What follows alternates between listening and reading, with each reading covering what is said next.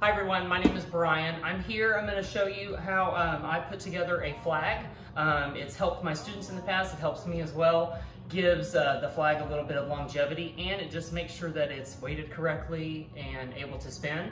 I always approach this with there's many ways that you could tape a flag. This is just the way that I like to prefer. So I hope you enjoy and let me know what you think of the video in the comments. So first thing, materials. Get a measuring tape, a Sharpie, preferably a silver one. You need 2 crutch tips. These are your regular Walmart. You can get stoppers for the bottom of bar stools if you can't find any in like guard land. You're gonna want 2 bolts. My personal preference, I like a 3-inch bolt and a 2-inch bolt. There are a lot of different variations. The biggest thing that you can recall is big goes on top, little goes on bottom. I was always told Dolly Parton, big on top, little on bottom. Make sure you have your silk, pick your favorite. And then I'm gonna use black and white tape. It really doesn't matter which color you use, but from there, you should have everything to put together the entire flag, so let's get started. Here's what I like to do. From your bare pole, I put a measuring tape the entire length, all 6 feet, and using your silver Sharpie, mark your cheaters. Now, if you do not know what a cheater is just where we like to put hands on the pole, so we use the physics of it, toss from the top cheater, the bottom, the tab, all that stuff. But it is roughly every 12 inches, and using the silver Sharpie, especially on this black pole, helps make sure that it's visible. You only need to go 12 inches and 24 inches from each side. You don't have to do the middle one. The middle one's just gonna exist where it exists when you get the flag on there. But then if you're doing backwards math, 12 and 24 on the left side gives you 60 and 48 here on the right side. And so just make a little Sharpie mark. And now the beautiful thing is if you ever undo the flag again, they're there, you don't have to do it another time. So, like I said at the very beginning, everyone does flags differently. This is just a culmination of what my instructors taught me and what I've taught my students. I like to go around the cheaters 6 times. Preferably, depending on what you need to do, the color can change, but I like to make them as loud as possible so we can see them. 1, 2, let me count for a second, 3, 4, 5, 6. Again, everyone does it differently. I like 6, you can feel that. You can close your eyes and feel that cheater, you know exactly where it's gonna be. A lot of people like to use scissors when they are taping. By all means, go for it. 2, 3, 4, 5. I don't mind a little pull every now and then. One thing to note, if you do pull it, I would pick this up and just let it relax itself and then flush it on down, and it shouldn't move on you anymore past that.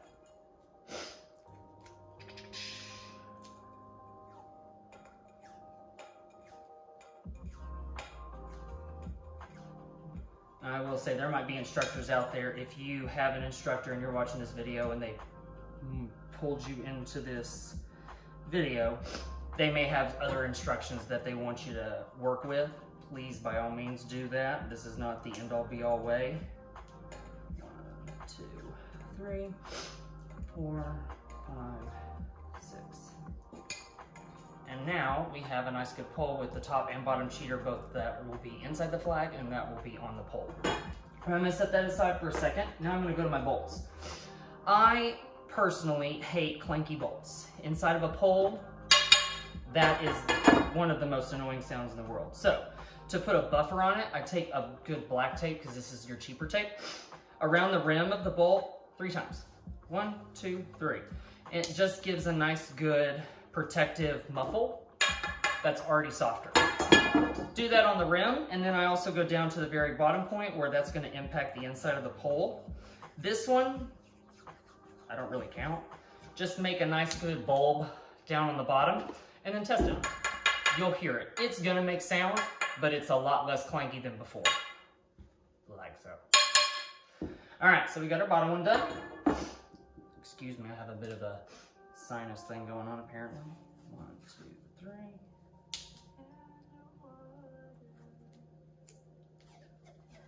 And then for the bigger bolt, I do start somewhere in the middle and then work my way down.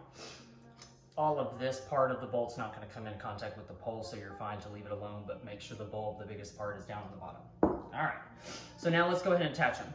Best thing you can do is go back to your Sharpie, and when you put your bottom bolt in, label it right next to it.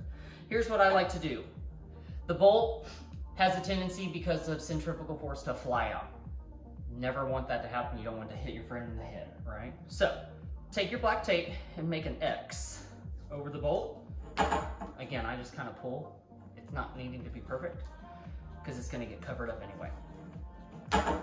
So I did a crisscross. I did a plus sign and then I did a multiplication sign over the top. And then I take one more little wrap, about an inch down. Again, that'll get covered up when you put the stopper on. Excuse me. And that secures that bolt in place. Hit it a few times. You'll hear if it's going to make any sound. If it does, go back, put some more tape on it. But you can do one of two things. Since this is the bottom, we know that nothing else is going to go on here with the actual silk, so you can go ahead and take the stopper. If the stopper is a different color, I would do the same thing that I just did with the bolt, and I would crisscross the top so it looks all the same. But since this one is black, I'm just going to circle it. So if I can get it flush, there we go. If it's ever not working, I'm not going to do it on my floor, but bang it into the ground, and that will help.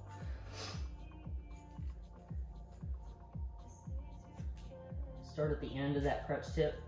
I would circle once or twice and then just let it migrate down. The tape is going to collect. It just happens to do that on its own. But the more you can press with your hand, the heat from you to that tape, it'll flush it all out, so it'll be nice and normal looking. Okay, so now we have our bottom crutch tip. All right, so now let's go to our top crutch tip. I personally like to do it in this manner. Again, there's a lot of different ways you can do it, so follow suit with whatever your instructor may ask you to do. But I'm going to put the bolt in first. Crisscross, and then secure it. And now we've got our top crutch tip. Double check the sound. Doing all right. All right, here is my method to my madness. Put the silk on first and foremost and double check and make sure that you've got the tip going down toward the tab, so put that side on first. Double check, we're good. And now I like to go ahead and put the crutch tip on. Most silks, the way they come, they're wide enough in the sleeve. If you needed to quickly take it off without undoing your entire pole, you could leave your crutch tip attached to the pole right now, and then this silk could come with a little finagle, can come right off. So it's a quick change and you don't have to undo the entire pole. So take the stopper, do the same thing you do with the bottom one, start at the top and then migrate your way down about an inch. It all gets covered up and then just smooth it out with your hand. Now, here is where I said label the bottom and I spoke incorrectly there. I meant label the top. So what I would do here is I would put a T. So in the event you take your flag off because of an emergency, and you accidentally put your pole down and then you can't see which is the top, which is the bottom, or you can't feel, this will tell you it's the top. Just something to help you out. All right, now, a lot of different ways you can do this with the silk. A lot of people want to have it all the way up at the crutch tip. Some people want to have it just at the bottom. I like a little bit of both. So in most flags, you've got this little Velcro issue going on. I would say put half of it on the stopper, half of it off. The more you can hold it and pinch it around, making a circle, a Cheerio with your hand, the better. Cover the flag to start, loop around, and I'm using black tape right here just because it'll blend in with the pole. Go down onto the silk until your tape is completely on the pole, and then work your way all the way back up, getting all the color to disappear so it's just black. It's a little bit 2 inches, if you will, from the top of the crutch tip till the black is done, till you're on the flag, but it does have a little bit of a collection here, and it keeps the flag all the way up to the top of the pole. So last thing to do, double check your sleeve. Make sure it's nice and flush and not twisted. Sometimes you'll get to the tab, and if you don't hold it correctly, it'll start to twist on you, and we get a little collection. So just kind of wiggle it, make sure that the sleeve is good to go. Here's how I operate this. Take your right thumb, hold down, so you've got a nice good straight line from the top to the tab, and now you want to collect everything in your left hand, and now switch thumbs. That's going to give you a nice good clean line to cover with your tape. And so I start about an inch on the silk, loop all the way around, replace your thumb because it will have a tendency to turn and twist on you there, The good thing is I haven't put any tape on the pole, so I can move this if I need to. So doing another double check, make sure it's nice and flush and straight. Collect everything, use your thumb to support, and now just circle on around. The number 6 is a resounding number with me. It's what one of my instructors told me, so I usually go around this 6 times, go down. And then if you just want to make sure it's nice and secure, go back up again. A little more tape. It's my cat Addison, she's saying hello. A little more tape isn't the worst thing in the world here at the tab. It is the fulcrum, so it's the balance point, so you're not really adding anything crazy to the balance, okay? When you hold your index finger on the tab, the goal is for the silk to fall. That's where you know that you've got the right amount of weight. Even on a pole that has a 2-inch bolt and a 2-inch bolt, the weight of the flag side should still fall down. Physics helps it rotate. You never want a flag that's been put together to invert. It won't rotate in the air correctly, okay? And there you have it. You have a completed pole. You've got cheaters where you're gonna put your hand placement for the pole side. You also have cheaters that are invisible, but you can feel them. And with the silk real up close, I can see them as well. So it's helpful for anyone that needs to see that. Thank you, I appreciate it.